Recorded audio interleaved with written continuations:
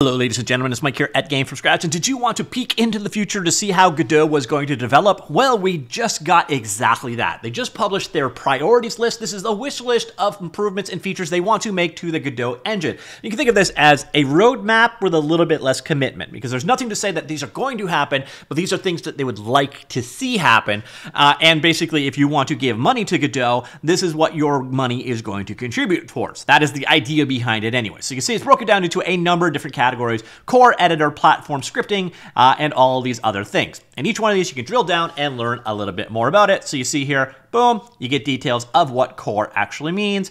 And in core, you find out additional details there. So we're basically going to go through all of these and find out what the add-ons or what the future holds for the Godot game engine. First one, we have overhaul add-on startups. As community grows and users more and more add-ons, we found that the current add-on startup logic is reaching its limits as something you need to reload the editor for new add-ons to work. That's why we intend to overhaul to make this experience seamless. So just better add-on starting support, reliable headless command line export. Headless basically is a version of the game engine running without the renderer.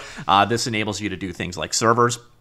So a bigger project often rely on continuous integration to test and deploy their projects. They need to be able to export games from lean environments that don't implement a graphical interface. For this, we need to make headless command line export more reliable, improve performance of scene multi-threading. So we put a lot of effort into adding ways to split the world of nodes into multiple threads. This can lead to great leaps in terms of performance. Unfortunately, many nodes are structured in a way that makes it difficult for them to take advantage of multiple threads. We need to audit our current nodes and fix the ones that are reliant on being single-threaded. This is a big part of what DOTS was all about in the Unity world. So as GPUs hit their speed limits, what they did is added more and more cores. So that means you need to make your workflows parallel. And one way to do that is to make it so everything is multi-threadable.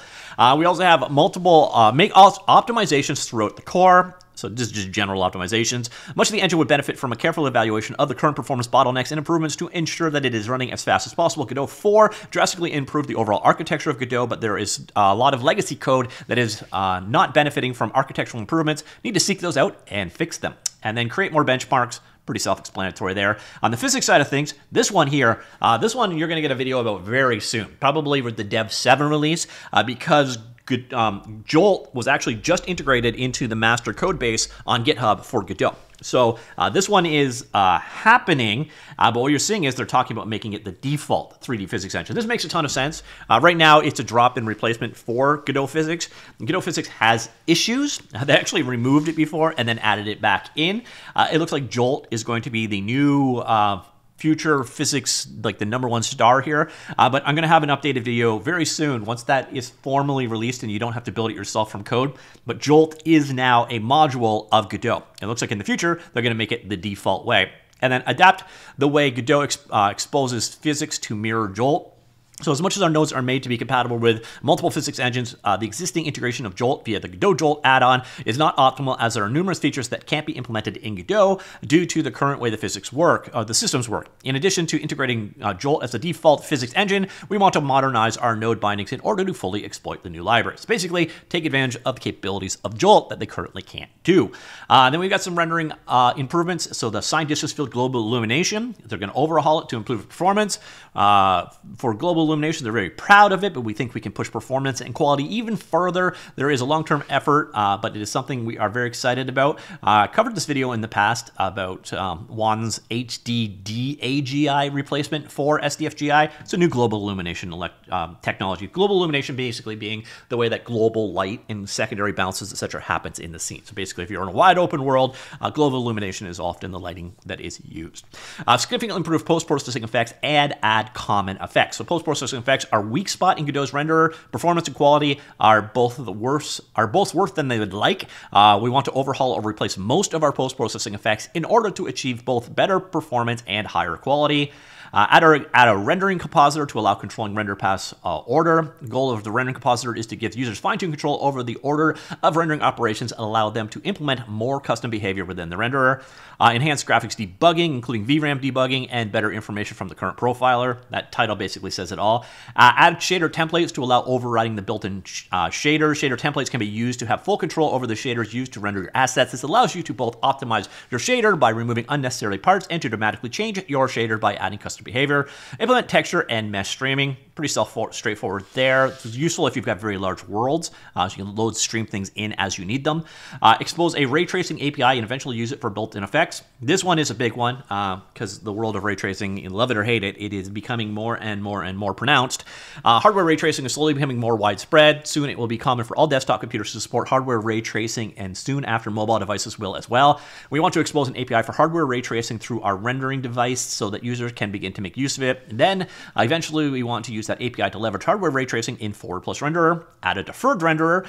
Deferred rendering is a technique that can be used to increase performance in certain situations at the cost of flexibility. As Godot users create more complex games, we are seeing more games that would benefit from trading the flexibility that comes with our current renderer for more performance. Overhaul Lightmap GI to improve baking workflow, performance, and features. Lightmap GI needs a lot of polish and improvements for us to meet the goals we have set for it. Baking times are slower than we want, and it often takes too much manual effort to get bakes to achieve the quality that users need. Implement a web GPU backend for web exports. I thought this was in there already, but I guess not. WebGPU is a new and modern API, offers direct access to GPUs, exposing features that are not otherwise available on the web. Once WebGPU is supported, it will be possible to export high-fidelity forward plus and mobile projects to the web. On the animation side of things, they improved and polished the new skeletal modifier 3D.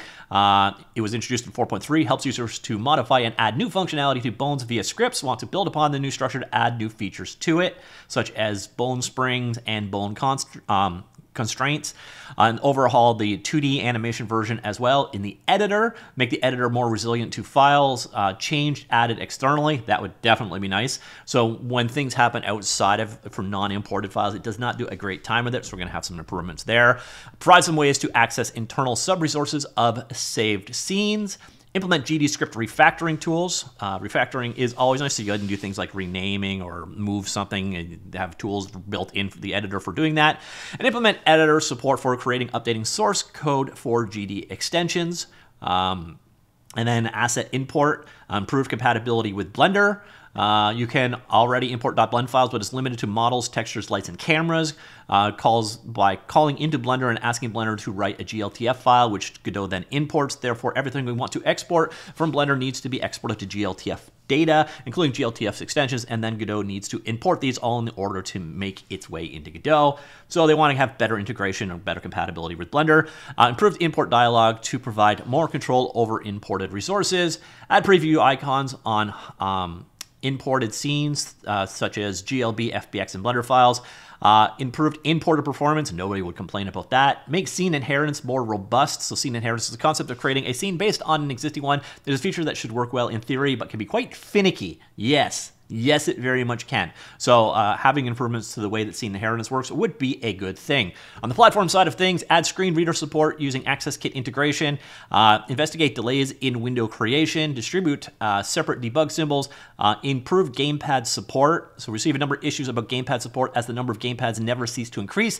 As we wish to support as many input devices as possible, we want to work towards better support and improve behavior of multiple monitors with different resolutions and DPI scaling factors. To be honest, handling multiple monitors and handling DPI and then handling multiple DPIs, that has always been a nightmare. And then on the Android side of things, improved debugging of reports from the Google Play console and support for external textures for AR Core devices. On Linux side of things, multiple window support for Wayland Compositor. On the web side of things, improve the web export sizes, improve loading time for web builds, customize engine builds by detecting used features from Godot, and continue to improve compatibility across devices and browsers. On the XR, which is AR and VR, all mashed together now. Enhance OpenXR Action Map to support binding modifiers. Make Action Map system available to WebXR. OpenXR support for DirectX 12 and Metal. Move Chronos Loader support from our vendor plugin to the core of Godot. Add support for render models, i.e. displaying the correct controller and other peripherals, and continue development of the Godot XR tools library. Scripting side of things, implement namespaces for scripting language. One of the main complaints with GD script language is the lack of namespaces. A namespace is a way to group code by a common name. This permits the use of classes using the same name as long as they can be differentiated by their namespace. So you could have a global function called add, and you could put in a namespace like Mike's Utilities, and then it won't collide tied with a global function called add that was in system utilities. So namespaces are very useful in that regard. Problem can be found with .NET and GD extensions too. The problem occurs at the registration phase of classes in our internal database. With namespaces, plugin developers could use their own class names without worrying about clashing with users' internal ones. That would be nice. GD script, polish and ensure that class name is robust and works in all cases. Improve performance via compilation. So while it's fast enough to operate as glue between nodes and basic logic, its performance is lackluster when it comes to pure data crunching. We would like to improve the processing capabilities of the language and its runtime. Nobody would complain about that. So currently investing whether to compile GD script or to use AOT ahead of time or JIT, just-in-time compilation techniques. This would be nice because a lot of people say that GD script is a performance factor, and if you did give the ability to compile it down, especially, or even if it was JIT or like AOTime is basically normal compilation, JIT is scripting version. And you kind of need to have AOT because that's required on Apple devices. But JIT generally is good enough. And a lot of times when you JIT scripting language, you can see improvements like 3 to 5 times, like some pretty staggering amounts. So hopefully they go somewhere there. And adding traits. So the main way to reuse code when writing code in GDScript is to use inheritance. Well, it works well for the most part. It leaves developers to rewrite a lot of code when the method cannot be used. So traits is the path forward to solve that issue. So add a trait system to GDScript. On the .NET side of thing, enable users to export their C# projects on the web. So the lack of web target is still an annoyance there. Deprecate .NET builds for a .NET plugin. For the time being, users are required to download an entirely separate Godot build in order to use .NET C# features. With our new upcoming .NET module, we intend to support C# with a simple plugin. Everyone wins as users won't have to choose a special version to run C#, and it reduces the number of builds on our side. It also simplified .NET maintenance. Basically, you know how right now when you download Godot, you have to choose between either the .NET version or the standard version. That's going to go away, and the .NET implementation would all be done as a module. Host a .NET specific documentation website, and then GD extensions allow compiling Godot as a library that can be loaded and used by other applications. So you can basically then embed Godot into another app. I actually thought that the whole Swift part that was implemented recently, Godot and Swift, did this, but I'm not 100% certain. Allow GD extensions to communicate with one another, so that, you know, multiple GDs. Having extensions that have dependencies on other extensions is always a little tricky, but that is a neat ability. And add the ability to integrate, to enable disable GD extensions in the project settings. So that would be kind of nice. So you can just turn them off if you don't need them. And that is the roadmap of priorities on the Godot game engine. Some pretty nice stuff in there. I think they've got, it's a very reasonable list of items. There's not too many pie in the sky or features that you'll never, ever, ever actually use stuff there. But I'm curious, what do you think? What do you think of the priorities of the Godot team? Do you like what you see? Is there something missing? Let me know. Comments down below. I'll talk to you all later. Goodbye.